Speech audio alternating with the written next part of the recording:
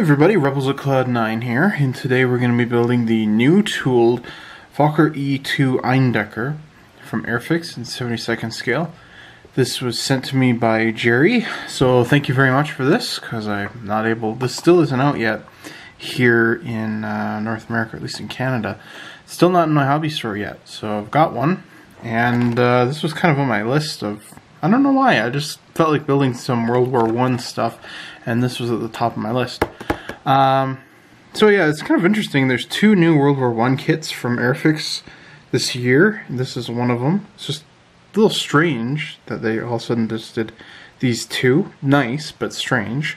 And I'm very much looking forward to building this one. So let's take a look. We got a painting guide on the back. I haven't seen that as much lately. They've kind of been doing open box tops with a painting guide and the instructions. So everything looks pretty good. I'm pretty sure I have all the paints I need for this one, hopefully. And yeah, let's take a look inside of here. And I recently found out that they actually found this out yesterday, that all the shipping snafus are actually done by one company. So there's a reason why stuff isn't getting out, and with the actual problems with Hornby at the moment, or is it Humbrol? Sorry, Humbrol at the moment. So stuff isn't getting out of the country as well as they would like. But anyways, I did do a bit of an inbox review of this one, but I'll do it again simply because it's a pretty awesome kit. So let me see if I can focus in on here. Game in. Thank you. So again, we got the nice braiding detail. I quite like that. It's going to look quite nice. Here we have the engine. Looks very, very good detailing in there. Even has a fantastic pilot. I'm not sure if I'm going to use him yet. Oh, sorry. I might just... I might not. I haven't made up my mind yet. And I love the Spandau Maxim machine gun sitting there. It looks great. I think that's about the best you're going to get at a kit this price without it being photo etched, because it does have all the little grills, air vents there cut out, and it just looks fantastic. There's a little bit of interior detail, which I like. Not a terrible amount, but it's more than enough. You know, these were pretty bare bone aircraft to begin with. So here we have the wings, and they even have little pegs on there, so we can rig those if we like. Don't have to, of course. It's an option.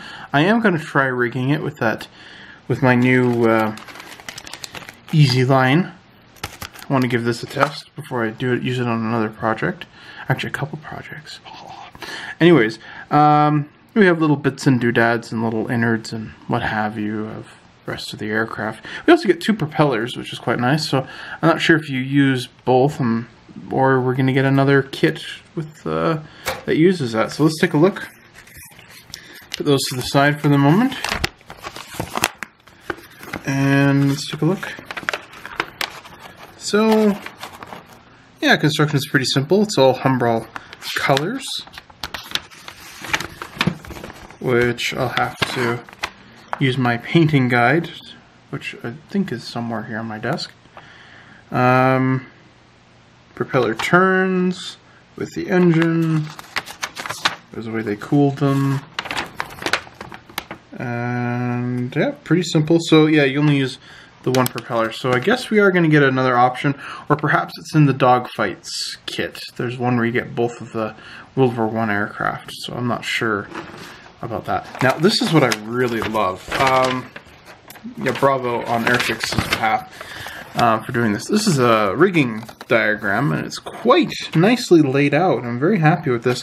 The model of the aircraft is kind of a lighter grayish color, and then all the lines are deep black. Would have been nicer if they made them like an odd color, like neon green or something, but this looks very, very good. So this is going to make life much easier for me. There's quite a bit of rigging to do for this little guy. So hopefully I will be able to do it with these fat thumbs. Yeah, they get in the way of everything. And these sausage fingers get in the way. Anyways. Let's see, the decals. Are the decals cartograph? Are they? Aren't they? We'll throw this away if they aren't. We won't build the model. This will be our final stand. Doesn't say anywhere. Ah, they're not cartograph. Decal schemes and pack design. Ah ha ha ha. I'm not exactly thrilled because part of the joy of Airfix kits are cartograph. But you can see it says it right there. Oh no. Whatever are we going to do, Mr. Frodo? Well, Sam, we're just going to go ahead and build it anyways. They look great. I've got nothing I'm complaining about it, but I'm actually not. You got kind of a bit of a gold foil one on that one there, which I love it when they do that, because I have no idea how they print like this metallic like. Maybe it isn't gold foil, maybe it is. No, it is gold. Like you can see in the circles here. Those are gold foil as well. Focus. Yeah, so you can kind of see it there.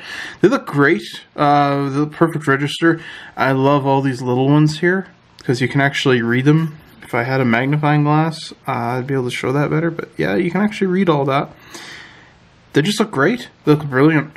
And so I think I'm going to try these bands. You know, usually I would airbrush those, but it's kind of a smaller model. I don't know if I really want to do it. I don't know. I don't even know if I have a color like this to airbrush with. It's kind of an orangey yellow. Oh my goodness, I never realized that. Take off the white. Oh, those are like my family colors. Huh. Funny. Now I have to use it. Okay, I'm going to go and take a look at the first part of the instructions here, and I'm going to put these away in a safe place. I like to use this. This is just in case, because the decals are fragile. I have this, yeah, it's an old geometry kit, and I throw spare parts in it. But when it comes to the decals, I like to put them in here for safekeeping. So you can see I've got quite a few in there.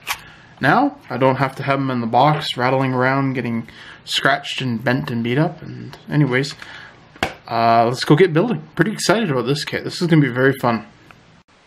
So once again, with these instructions, they don't have painting colors like in the front like they used to.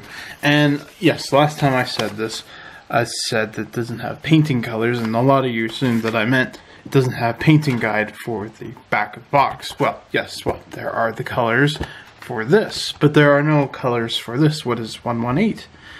What is 95? What is 94, 62, 85? What are all these colors that I need? Well, that's where I have one of these. Ta-da-da.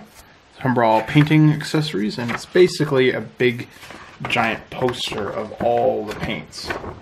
Come here. Well, so far, I don't know if they've made any new paints recently. Well, I guess they have with some of their rail colors. I'm not sure. Malachite Green RC 409. I have to buy a bottle or two of that for my dad, actually. Oh, gotta remember to do that. One of the things I would really love to commend Airfix on, in all seriousness, is they've kept a lot of the parts big.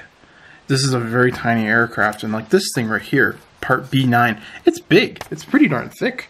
Like it's obviously out of scale, and I much rather appreciate that, because I've seen a lot of companies that make stuff to scale, and they're so hard to put together in the end of the day.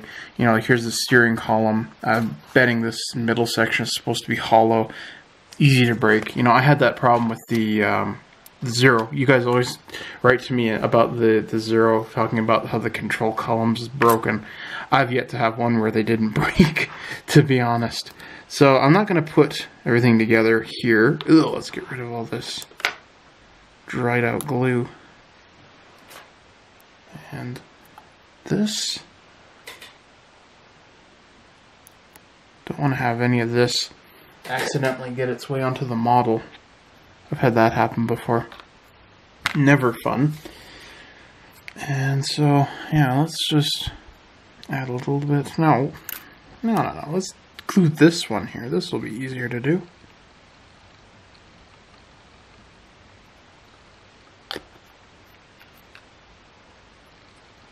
think a little rationally here. Okay, so that fits in the back here. So now I'm going to have to do a lot of painting after this, and I'm just going to look at the picture.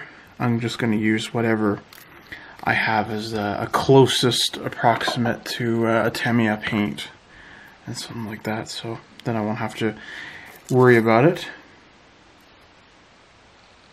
So I'm going to put him there. Come on. I do have it the right way. I hope. Oh no. No, I don't. Okay, so the curved bent legs go in the front. Okay, there we go. Actually fits better now, so. And then just a little extra thin on each of the legs. I'll sit here and let this cure properly before I move on. Like, here's the seat, and I would, you know, glue this on, but this needs to be a different color. So, but this will just fit.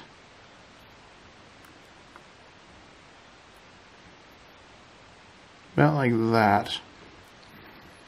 So I've got some really good detail for the interior here. The control stick goes right there. And yeah, once you build all this, then we can put the sidewall on. That won't be for a little while. After, like I said, after I get everything painted. So I'm going to let this dry. I'm going to paint everything. The instructions are just wonderful. And look at this.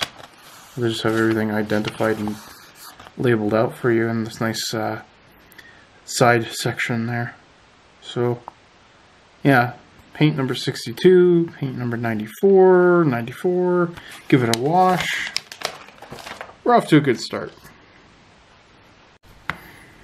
I'm using XF60 dark yellow, and this is something I've been doing quite a bit lately, is just using a bit of paint retarder. I'm just mixing it up into the cap like this.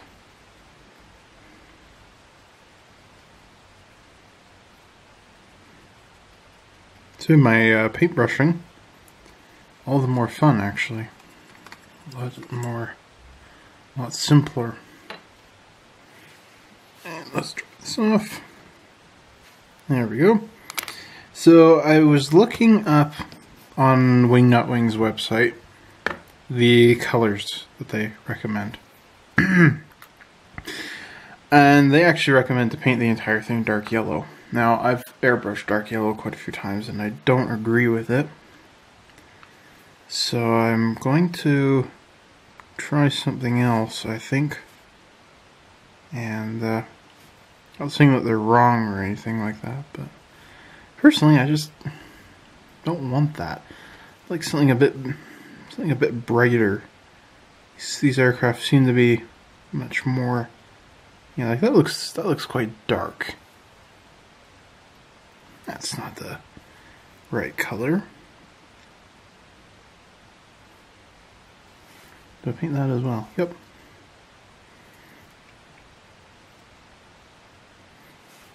And one thing, I'll point this out in just a second here.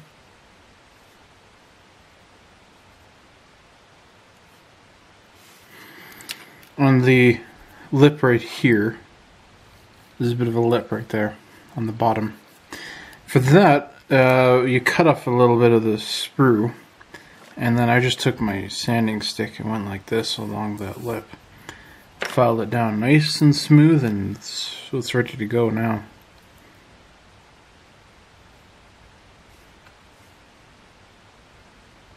So this is working out very well. Do that side. And then I have to paint the back of the wall a different color, which is a little odd, but whatever. So this is probably going to take me about, I'd say about 2 layers to do properly. And then I'm going to go ahead and paint all the little interior details and things like that. Like the control columns. Paint that black. That's probably what they would have had. Or silver. Probably black though. Again, Wingnut Wings website is pretty good for reference material in there. and they're not too afraid to show their reference to the rest of the world, which you get with some companies. So anyways, so yeah, this will just take me, again, another coat in a little while, and weathering it up and distressing, and we'll be able to put the cockpit pieces together, hopefully fairly quick. Everything's painted up, and I think it looks pretty good. It's very, again, very basic. There's really not a lot of stuff in here. The black paint is still a little glossy because it's drying, but I think it looks pretty good. The last thing I'd like to do is, because you can see inside the cockpit, you're going to be able to see inside of it, I would like to add photo etch seat belts, but I don't have any, so I will, yeah, pretend that they're there. Why don't you make them out of Scotch tape or Tamiya tape or tape? I don't quite like it as much. I've seen a lot of people do it, and it looks really good, but when I do it, I'm not happy with my results, so that's why. I'm using Tamiya Panaline Accent Color Brown, and I'm just going to add some into all these nice little recesses and everything. I'm just going to cover up everything, actually. And then in a little while, I'll go through with the mineral spirits and splatter it around properly. But yeah, I just like to give it, again, just a little bit of something in there, so it's not all just one monotone. What is this color? Dark yellow. So I'll just, oops. Actually, that did exactly what I wanted it to. So it looks pretty nice. It's a little iffy. You know, I know a lot of people are going to be like, that's not nice at all. Well, like I said, I'll clean it up in about half an hour or so. I get questions from time to time about how long can you leave this stuff on a model. I have seen, personally, I have actually left it on for about, it's about 4 or 5 months. I left this stuff on a model, and that was before I took it off. And it took a while for it to actually scrub off, but it did come off. But I don't know. I'd say, you know, wait 2 days for it to really bake in. That's if you want it to really stick. But for me, I'm just doing it kind of as a wash. And like I said, I'm just going to take mineral spirits and like this brush, and I'm just going to tidy it up and clean off a bunch of it. And yeah, then I'm going to put all the halves together. I might actually even just leave it like this if I like it enough. You know, who knows? We'll see. Sometimes it dries and it does kind of what you wanted it to do, and so then it's like, don't even worry about it. So like I said, I will wait and see. I'll put the halves together, and then it's time for the engine and all that jazz. But I don't want to mount the engine yet. I kind of want to do that last. I'll figure that out in a minute when I get there. So yeah, let's let this dry, and I'm probably going to have to fill in the seam line on top. So these two halves go together. I'm betting it's going to need it, and yeah, I just better do it. Do it anyways. So I was actually quite happy with how the brown turned out. I was like, I thought it would be a bit much, but I think it actually looks pretty good. My camera's not going to pick up on it quite as well as I'd like with the shadows and everything. But yeah, I boxed everything up in there. It's a good fit, but it is complicated. I got a whole bunch of fingerprints all over it. I've got to go clean up before I fill it in and stuff. It was just everywhere. It seemed I was just pressing, getting a thumbprint or fingerprint somewhere. I did find a bit of a problem. This is the top here. You're supposed to just paint it black and brown, and that's the fuel tank, I believe, and they want you to paint it brown, which I don't quite agree with as much, so I just painted it silver since you don't actually see it anyways.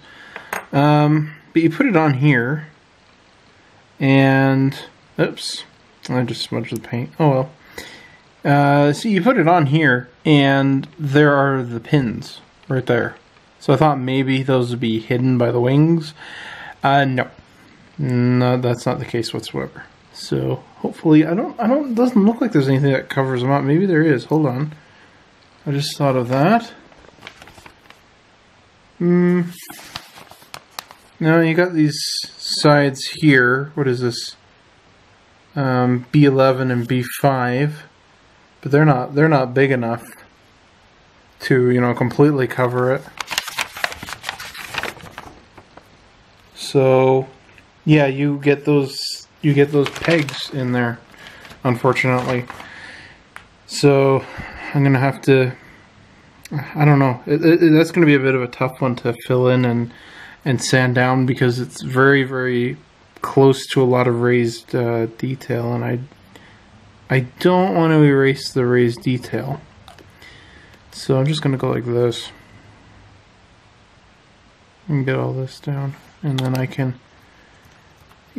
press it like this. There we go. So yeah, having extra thin has been incredibly helpful on this build. So what I'm gonna do now, I might assemble. No, I think I'll leave the landing gear for a little while. But what I'm gonna do is I'm gonna putty this up in the back here, and this is still drying a little bit. I like it to cure a little more, and I'm gonna putty this up, sand it down, and that's gonna take a few days for it to cure properly. I don't know what that hole is there. Maybe that's the fuel tank. Who knows? Anyways, it's so small. I'm not too worried that I didn't paint that brown instead of silver. This aircraft is not one of my specialties, which I should probably go and do some research. Shouldn't admit that on camera, you moron. Alright, fine. Whatever. I admit it, I don't know. So yeah, to clean up the thumbprints and stuff, I'm just using some 1000 grit sandpaper and just going at it like that. And that's actually cleaning it up really well too. So that'll take me, this will take, like I said, a few days to dry, but it looks pretty good, and the fit is very good. It's just a little fussy. And these little pegs here, they're not supposed to be, they don't go into anything, but they're not supposed to be broken. Stay! Maybe I'll coat them in super glue or something. Anyways, that's the plan for now. So it's been like 2 weeks. Honestly, about 2 weeks since I was working on this. Stuff got in the way, and I just kind of put it off to the side. But last night I gave it a gloss coat, nice and shiny, and I put on the top here. So what I'm gonna do, this is ridiculous. There we go. That's better. Hopefully this will be better seen. Okay. See, I put on that top bar. Come on. Oh, come on. I spent half my time doing crap like this, haven't I? So this needs to be cemented pretty securely if you're gonna rig it. And then the next is the landing struts and all that jazz. So let's figure out where these all go. I'm leaving these unpainted so that the plastic will hopefully bond to them stronger. So this goes like, oh, cannot fit like that. This is not a kit I would ever say to a beginner, oh yeah, sure, pick this one up, it's easy. It's quite a difficult little model because of these tiny pieces. It's not bad or anything like that, that's not what I'm trying to say. I'm just saying, for someone who's never built one before, I don't think they'd have the most fun time as some other people would. So this does fit in here, like that. Okay. So I'm gonna paint that all green in a moment here. These ones go in like that. So the bottom struts. But wait, how do they fit. I'm gonna glue this down because I'll probably still have. I'm gonna gamble on the fact that I'll still have time to wiggle it about.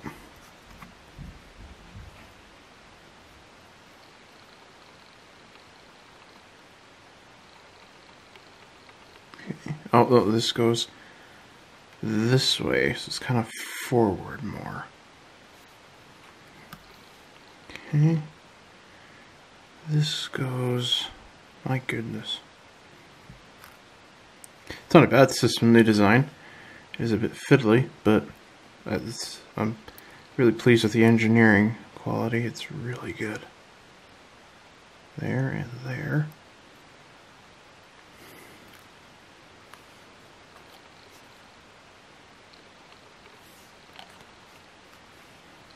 I'm gonna leave the cap off, and you might see something funny in a moment.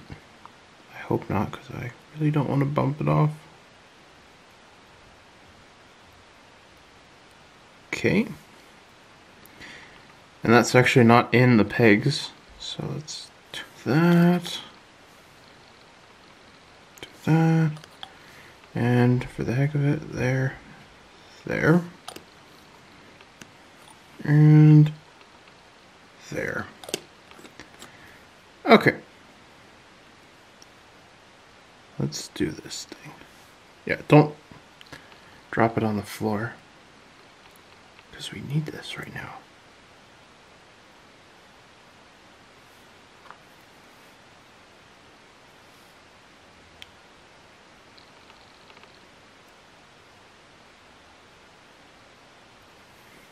Okay.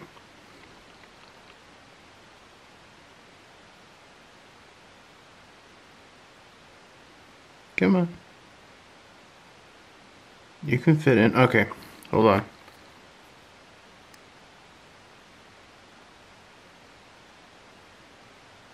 Okay. Yeah. This needs to fit in here. Like that. Don't know how well this is picking up, so I apologize. And then it fits into the back.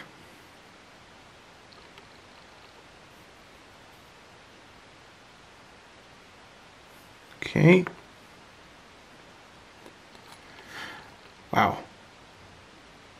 I'm a little amazed of how well all of this just fit. Okay.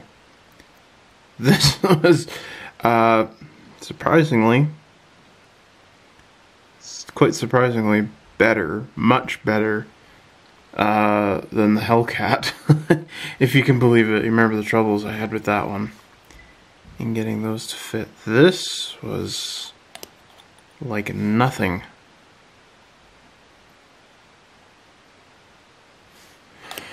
Okay, so that's down.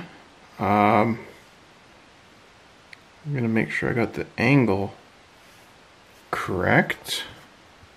Yeah, it does stick out forward a little bit. Alright.